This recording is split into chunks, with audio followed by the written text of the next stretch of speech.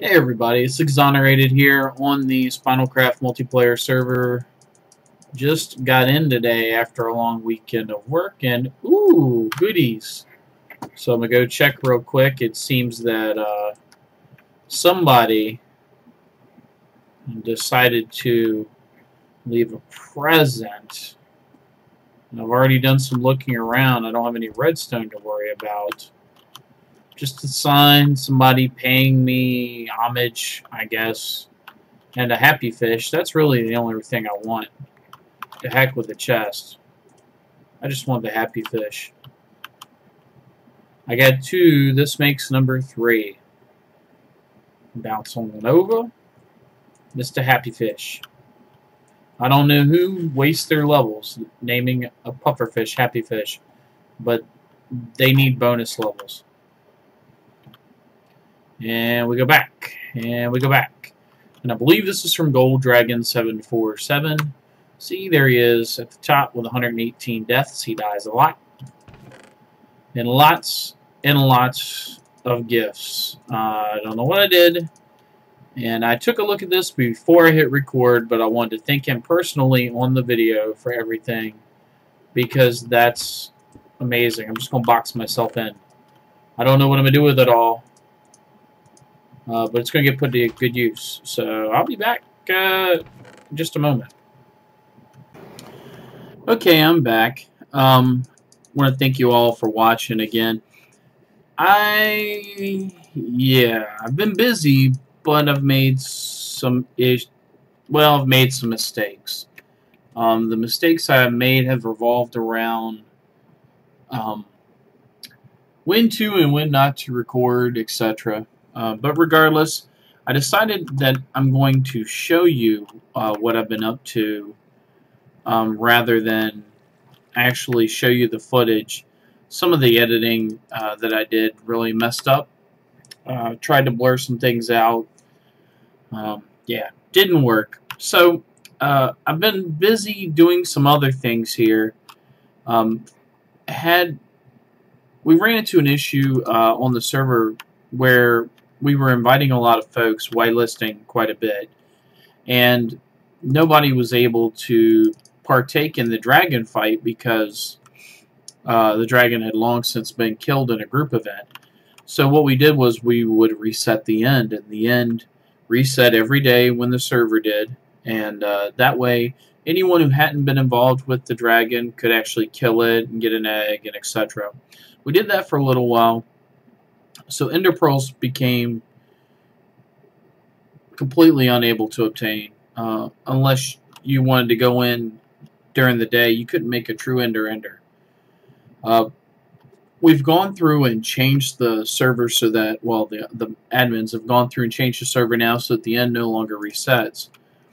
So we're able to make an ender, and that's what I did yesterday for a little while. And again, I had some issues with the footage, but it's a simple ender. There's 2 layers here, and they just drop down. I did not use this as an XP farm. I don't need it as an XP farm. I have a skeleton farm that does a really good job, and it's where I do all of my gear enchanting and repairs.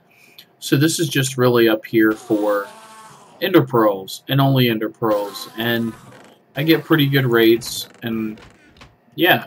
So some folks may want to see it. What I did, the first thing I did was go up 45 levels. Endermen have 40 health, which is the equivalent of 20 hearts. So they have to fall at least 44 blocks to die. So I went 45, just for the heck of it. And did I give myself another block? I did not. Can I take this? Yes, I can. Can I take that? Yes, I can. Alright, so basically they are just pressure plates. They go into repeaters, and the repeater goes into a sticky piston, and the sticky piston has a block on it. It just pushes the enderman off straight down. I put half slabs on top to keep endermen from spawning on top, and there are some half slabs on this side to kind of keep them from falling out this way a little bit. if I were going to make this into a proper ender that I want to use for XP, it would go up many more levels than this. But again, I really don't need it for that. I have a great XP farm at the house. So, and here we go. So the only thing it does is collect, like I said, collect ender pearls. I did path the islands back that way. I did ride a water stream down, build a path all the way down to it, and then build a half slab path out. So there's nowhere here that Endermen can spawn except on these pads, and they're going to fall straight to their death when they do. I don't know if they can spawn on chests and or well, I know they can't. I don't know if they can spawn on chests, rather, but I know for a fact they can spawn on crafting tables. So I just slabbed all three just in case. And I did not slab these. But now I have. Might as well fill up my stack of ender pearls while I'm here. So that's pretty much this here. Let's see. Back at the base, I just went through and also did some work on a smelting room. This smelting room, if you'll remember, was laid out but wasn't properly finalized. And this is what I've done. Went through and removed all the cobble stairs. Getting a little frame lag, sorry about that. And well, we redid the floor, took the furnaces out of the floor. Also, the only automatic smelting furnaces are the ones on this side here. Everything else is a manual furnace. There's no cart pickup. There's no item drop off. You just put it in and cook. This whole side right here is fed with items from this chest, which I can put more cobble into. And the lava for that is from right here. The intent is to go through and finish off this room, and so that I have a place to dump the lava buckets into as a storage place. And then down here I've added a door so that I can access the innards whenever I need to. The automatic smelting is going into this chest, so I need to be able to have a place to, for all of that to go to. In fact, what I really need to do is add another chest, because this chest I don't think is going to be able to keep up. So let me do that while I'm thinking about it. That's what I want to do. Get some crazy frame lag.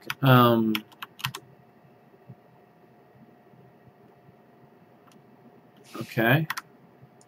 Got to turn on my chat, because it's not going to let me do anything without my chat on. That was part of the reason that I couldn't do anything earlier. We had some less than child-friendly chat going on, and so I wanted to make sure it stayed the video stayed child-friendly, so I tried to blur it out. And yeah, I'm not quite that adept yet at my video editing program, it would seem. So, alright, so there we go. We've got another chest now for backup storage. I'm going to come back here at some point and polish off the back end of the room. I've got some stuff I got to pick up from these two chests where I was using them before. It won't serve any other purpose than be a back room, but I really dislike having places that are unfinished.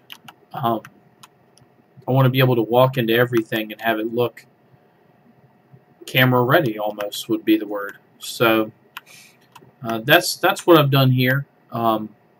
Pretty comfortable with it. Not sure about the trapdoors yet, but we'll see. We went through. I've added some doors in now as protection. That right there is the kill chamber for my cow and pig farm. And then we had the other door over there for the, yeah, those, what are they? They're cactus. They're cactus. They're sharp, they're prickly, they're cactus. What else did I do here? Let's go to the other side. We went, Tyrant has been working on ways to decorate the building for the wheat farm here. You might be able to see he's got these kind of star shapes outlined out in stone brick. He's using them as an example of what he wants to put on the exterior. He's going to have a multiple layered star on both sides. I think it's going to look really good. I can't wait to see what he does with it. We bulked out both sides a little bit in order to provide him room to add dimension to that, but still have a grass walkway here. So that's what we did here. We bulked this out quite a bit, as a matter of fact. This was the border, and then it was here all the way until it got around to the trees. So we just wanted to add some depth, keep it kind of random, but still be able to have room to walk past this once he finishes designing that. And then on this side, we lowered the beacon into the ground. Same reason here. Give him the same space on this side that we did on that side so he could bulk it out. The last of the gravel's gone, and we've gone through and placed grass over all of this. We took down the other little hill that was here. It was right here, as a matter of fact, and just grassed everything over. I have a couple of other buildings that I want to go out here. We have another wort farm. We need one for pumpkins, so that's going to go out here. And it's going to be a longer building. It's going to need to, the design I have in mind, it's going to need to be a much longer building. So, killing creepers on camera, that's how you get the ratings, kids. So that's what I'm going to do. This is kind of laid out for that, to be able to add other buildings. And then I still have to work on an exterior for this nether wart building, which is doing pretty good. I don't have to farm it too often. Right now, we're not really deep in into the potions. I keep, a few on hand, and I'm still working on my design for my potion lab. But in the interim, when I remember to, I come by and harvest them, and it does pretty good. I have no complaints. We built up this wall over here, this retaining wall for the dam. The next addition for this is going to be to add a gate here of sorts, like a drainage gate, so that the overflow, quote unquote, of the lake here can spill down into this river, and it can continue on into this more natural environment, less polished, more natural environment. And then we've got some more stuff over here to do for the horses. I'm trying to think. I know there was something else I wanted to show you. Sugarcane. I want to talk about sugarcane. So the initial design for the building concept, for the sugarcane building, was to have it go as tall as the sheep farm. And that's not going to happen. I certainly have the materials to do it. Materials are never something I truly run out of like that. The problem is going to be storage. We've got 5, 6, 7, 8, 9, 10. If you include that top chest, we've got 11 double chests on either side just to collect sugar cane. 1, 2, 3, 4, 5. Number 6 out of 11 is full. 7 is half full. On both sides, well, no, 7's full on that side, and 8 is half full. I've got 7.5 chests, roughly, of storage space left in this sugarcane farm before it's full. It has not been running that long, so I'm apprehensive about putting more layers on it because even I don't need that much paper. I mean, I do. Oh, that's very sneaky. Check him out. He looks like one of those bushes. Very sneaky guy there. Here we go. Take your hiding spot away. Toying with the idea of doubling the storage over, which I could certainly do and make it just a little bit wider, but at the same end, if this 22 chest of sugarcane is filled up this fast, adding more layers is just going to exacerbate storage issues. So what's going to more than likely happen is, there's another one creeping around the corner there. Is that why they call them creepers? Because they're sneaky? Oops, I walked off the edge there. No, you don't. No, you don't. There we go. It's just going to exacerbate storage issues. I don't really have that much need, even with all the trading I've been doing recently with villagers, for that much paper. So this is as tall as it's going. I think I'm at 8 levels. Get up here and check real quick. I think I'm at 8 levels. If that's the case, that's where we're staying. Regardless, that's where we're staying. I'm not putting any extra levels on this. So I'll start working out the details. 1, 2, 3, 4, 5, 6, 7, 8. Yep, 8 it is.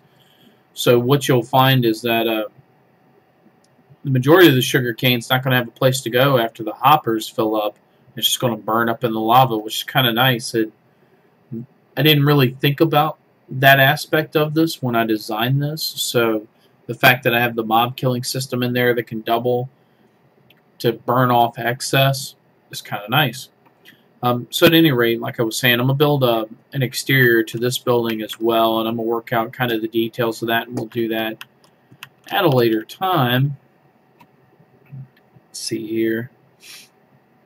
I've already shown you my mess up with the tape with the wool farm. And there was something else I wanted to show you. Oh, the mushroom farms. I've been having some issues with my mushroom farms.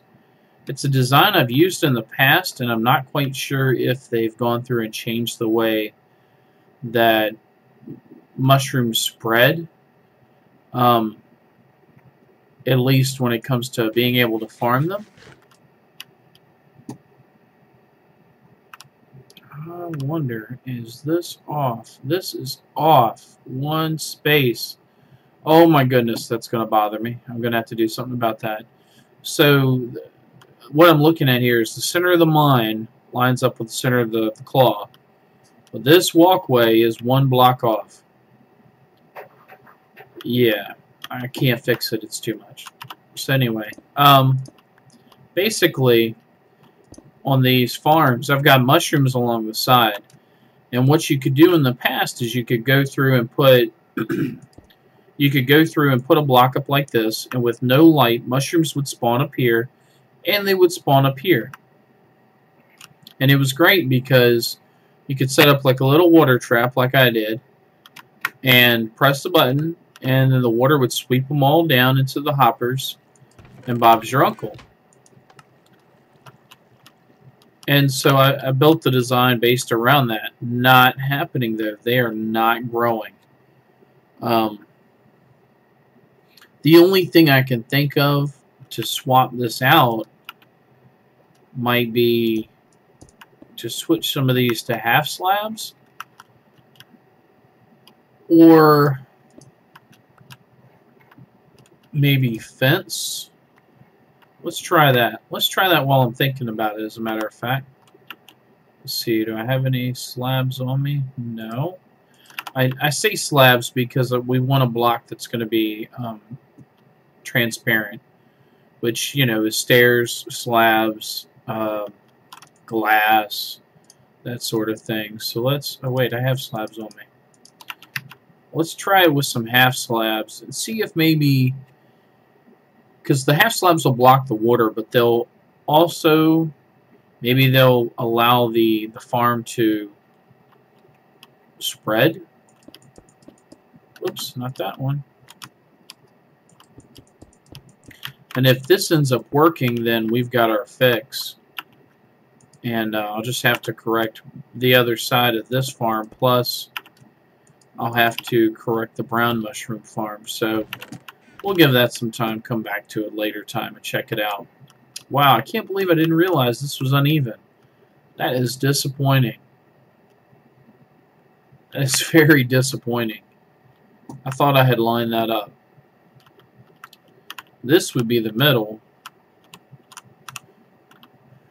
I could redo the whole walkway, or I could just double the walkway and make it 5 wide. That would be a little cheaty. Plus it would cut into this mushroom farm. I'm just going to have to leave it. So, oh well. Not a whole, you know what, I should try the brown mushroom side. No. No. Wait, no, wait. Okay, this is what I'm going to do. I'm going to do the brown mushroom with a different block and see if it spreads that way too. Do I have any glass up here? I do not. I'm going to grab some glass from down under. Better yet, if I can get some glass panes, rather. That would be even better. I know I have some in the gray. Yep. Alright. We'll go up here and change the brown mushroom out real quick while we're thinking about it.